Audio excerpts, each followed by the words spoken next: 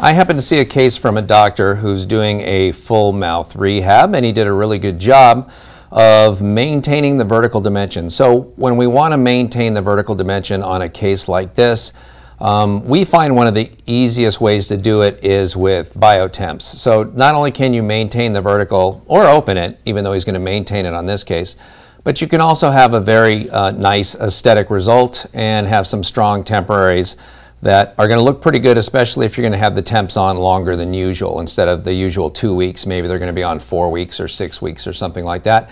And so when we make the temporaries, we suggest to the doctors that we do it in 3 segments. So segment number 1 will have a temporary that entails these 2 bicuspids and these 2 molars. Then on this side, we'll have a biotemp for these 2 bis and these 2 molars.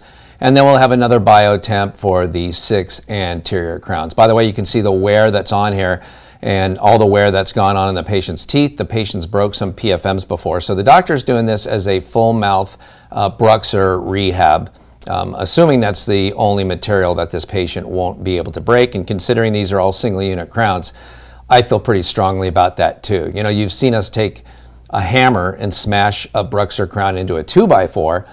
The bridges, you know, are not quite the same. We have the rule of 27 there where we get those extended spans. But for single units like this, I'm highly confident that if the doctor reduces enough, we will in fact have crowns that will be able to withstand this patient's biting forces.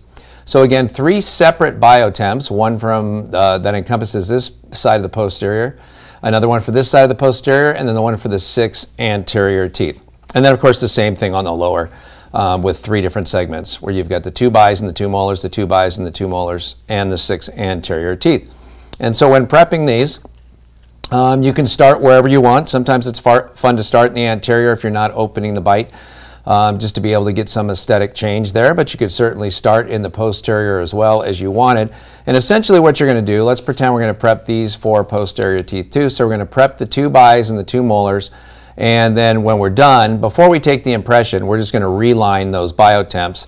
But because only these 4 teeth are prepped and the rest of the teeth in the arch are unprepped, it's very easy to maintain the vertical dimension on those temporaries by just having the patient bite them into place while the reline material is on the inside of the temporary. So when it's all said and done, we now have prepped these 4 teeth. We have a biotemp that fits on here, ready to be cemented, just like we were only prepping these 4 teeth. So, you know, the same protocol as if we were just prepping these 4 teeth for crowns. Except when we're done, we can now come over and prep these 4 teeth for crowns.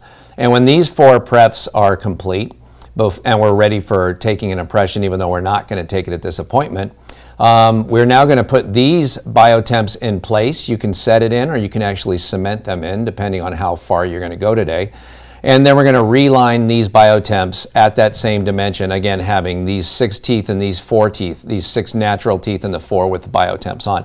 If these biotemps were out, or we had to prep both sides at the same time, now we would just be hitting on these anterior teeth, which is a little sketchy for holding vertical dimension. So we're going to do it 4 at a time, reline the temps, 4 at a time, reline the temps, then prep the 6 anterior ones and reline these temps with both of these posterior ones in place. If you finish that all in one appointment, then, you know, now that you've relined all 3 segments at the correct vertical dimension, you're free to take a master impression and then put these temps back into place. But typically that's a lot of work for the patient, and you're going to end up maybe just prepping the whole arch, getting the temps on, and having the patient back next time to pack cord and take the impression. So once that's done and everything's actually prepared, you end up with a full lower arch. Well, first of all, we got some impressions coming in from the doctor.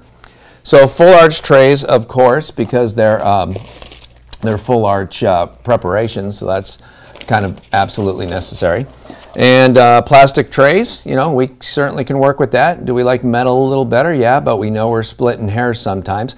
These types of impressions, the most difficult thing to do in dentistry. I mean, come on, that's when you're going to prep 14 teeth and have to control the tissue around all of them and pack cord around all of them. This is more difficult than surgically placing a normal implant, more difficult than taking out an impacted wisdom tooth. This is as tough as it gets. That's why I like this to be its own appointment. And I also like to see what the biotemps are going to do to the tissue in case we have to drop some margin. So doctor takes 2 acceptable impressions, and then we get our uppers and lowers. And of course the issue here is going to be how do we maintain the vertical between these if we're not going to open the bite. You know, if we're going to have enough room to put these BruxZir crowns in place, if doctor's reduced enough, we want to maintain that same vertical if we don't need to add to the incisal edge length of, say, the central incisors, or need more room. We know the patient's comfortable at that previous vertical, and the best way to be able to do that is to take the patient who's fully prepped at this point, and you can take the biotemps. They've all been relined on the lower just like they were on the upper at the proper vertical dimension. So we can put our biotemps in here and here on the bias and molars, and here on the bias and molars. So when the patient bites together, they're at their normal occlusal dimension because the temporaries are in place. And then when they bite together, you just squirt a little bite registration in between here, which the doctor did.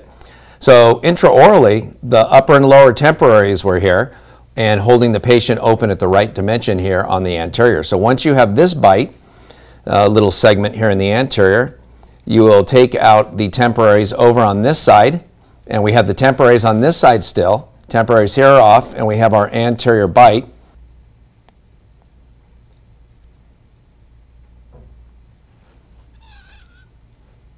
And now when the patient closes together, we have the same vertical dimension. We have our two pieces of bite registration and still the temps over here. And then lastly, we can have the patient open again, take out the temporaries on this side, and do one more bite registration in between these teeth. And because we had the temporaries segmented like that, we are able to do all of these at the same time segmentally. And so the vertical dimension represented by the 3 bite registrations is exactly the same as when the patient started off before they were prepared. So we've maintained it in the biotemps, and we've maintained it with the bite registration as well. So at that point, you know, we can confidently mount it to these 3 bite registrations and then put the pin on the articulator and see how much room the doctor gave us.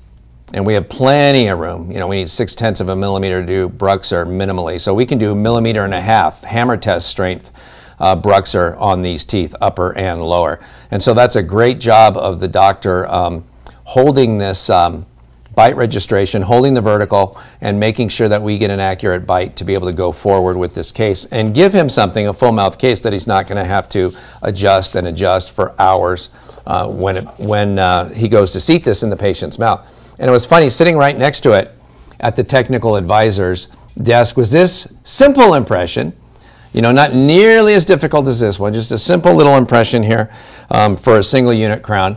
But you can see how the patient bit down on the tray and everything's twisted. And you can see how the bite, how the teeth come up this way and the patient was back together on the back of this tray. And then this part is completely twisted over here on the inside. And the patient had no chance of getting together. There's one of the teeth biting right there. And it just looks very warped and distorted the way the tooth looks. And so this is going to go back to that doctor. This is an example of what not to do on a relatively easy situation. And this is an example with these bite registrations of what to do on a much more complex case. So kudos, doctor. This case will hopefully drop in for you and need very few adjustments.